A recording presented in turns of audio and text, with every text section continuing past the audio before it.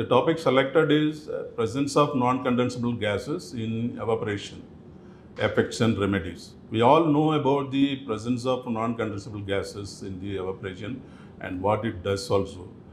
So let us go into in detail and we will try to seek some remedies for that.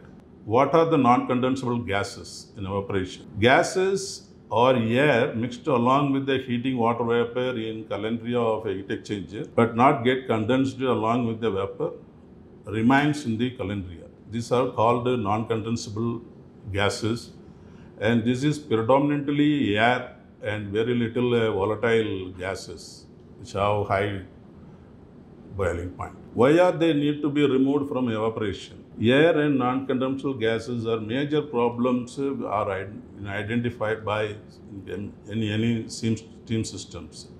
Both can cause production losses and steam systems operation and performance get deteriorated.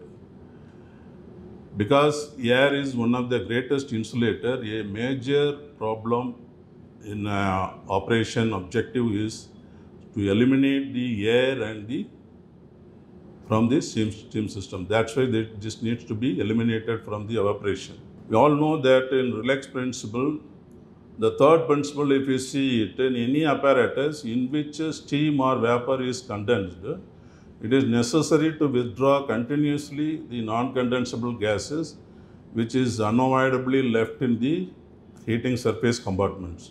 Otherwise, it totally occupies the heating surface area and it almost stops the evaporation.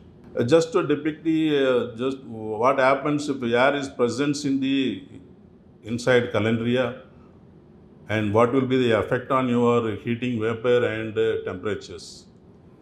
By using partial pressure of air and water vapor, just we have examples have been taken from 0% to 196% or 100% air available in the inside along with the water steam mixture. If you take it for the particular pressure of say 85.7 kPa and temperature 95.35, you find this blue curve is the pressure of air in the system, and second is the temperature of water vapor in degrees, and this one is the pressure of air in the water vapor in kPa in the system. So if you see at 0%, they have their defined pressure and temperatures. As long as the air increases, they get dropped out, and almost if you see in 50-55%, they can become to 50% of their original pressures. So almost when it reaches to the bottom level, almost this entire calandria is occupied with your air only. So NCG almost eliminates your evaporation if it presents in the evaporator. So we have said that air reduces the temperature of heating steam and vapor. So just we have tabulated these effects. See, suppose NCG is 0, you have your calandria pressure at a rated exact steam pressure of pressure present in the calandria and corresponding temperature 100%. And corresponding body temperature we find it 53.5 kPa and temperature 88.3.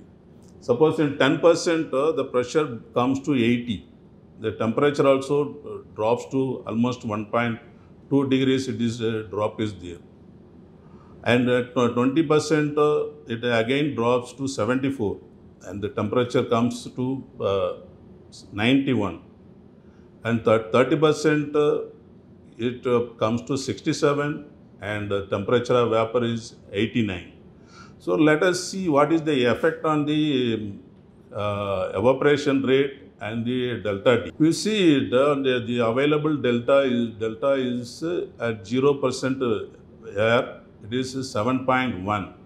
But whereas in 10% it becomes 5.2 and in 20% it becomes 3.16 and 30% becomes 0.75.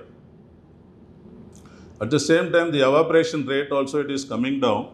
If you see it, The evaporation rate stands at 12.19 kg per square centimeter, but whereas it drops almost 30%, it comes to 1.9. We just see the total difference in the evaporation. It almost come to halt. So if you see the effect of NCG in your evaporator, it totally spoils your evaporation. And here we just to try to say what is the columnize these things, components which reduces your evaporations. See, first your this heating vapor is there. Second is this is your NCG level, NCG layer, and third is your condensate layer, and fourth is the resting particles outside your tube which is sticking, and the next one is your heating surface, tube area, and inside also you have a small scale coating of your product, and finally this is your boiling liquid. So your heat has to pass all through these medias and then reach the liquid. So if you see the stagnated film of air, the NCG offers a very high resistance to the heat flow. So the entire layer has to be removed quickly to keep your evaporation intact. The extraction system for NCG withdrawal, so we need a good extraction system for NCG from the evaporator. So poor extractions result in, we have seen the very low HTC resulting in poor performance and increased maintenance due to scaling, uneven evaporation resulting in undesired output bricks. The NCG tends to accumulate somewhere else comfortably in some areas of the heating surface. So in those areas, you do never have evaporation, just the juice gets circulated and no evaporation happening in those areas. Whereas the other tubes are overloaded and becomes quickly scaled out, and it gives undesired output bricks. And it results in higher operating costs also, and ultimately it is affecting the downstream production. So next comes to our mind is what is a good design? So the calandria should be designed for good vapor entry, and there should be no back pressure of your feeding water vapor. Second thing is the vapor should travel less distance so that it occupies the full calandria. And we have to withdraw the condensate quickly from the system. And the more is the NCG collection system placed at appropriate location, and right sizing of NCG collection pipes, and choosing right velocity for vapor stream, ensuring the right controlling of NCG flow out from the system is very important, and effectively using the residual vapor escaping through NCG for energy saving. We at SCD over the past 3 decades have developed and supplied evaporators to sugar industry and sugar refineries all over the world. Over the years, SCD through its continuous development and innovation are offering high efficient falling film evaporators, vertical continuous fans, incorporating high performance NCG withdrawal designs, cooling and condensing, and waste heat recovery systems, and low temperature evaporation in MBR. The SCD products, we come back to tubular polyfilm evaporator. We have a very low delta T operation of 1 to 4 degrees, which is very possible in our evaporators, and greater number of effects can be accommodated to give delta T and delta P. We have highest energy efficiency system, and we can offer highest heat transfer rate up to 5000 watts per meter square per degree Kelvin. Our design is a very compact and modular design, and having a very good NCG withdrawal system to keep effectively these heating surfaces and ensure high rate of heat transfer coefficients. Ultimately, our configurations available with the heating surface areas ranging up to 10,000 square meter in a single unit. That we have installations in several parts of our countries. You see the battery of installations which we have supplied, and almost more than 450,000 square meters heating surface area and global installations we have done. And plate type evaporators we have supplied around 22 installations, more than 85,000 square meters, and globally we have supplied it. And it is one of our premium products for concentrating all kinds of liquids. And we have our spray continuous vertical pan. It was suitable for all mass heat boiling, right from refined to sea mass heat. And delta T is from 15 degrees to 5 to 15 degrees operations.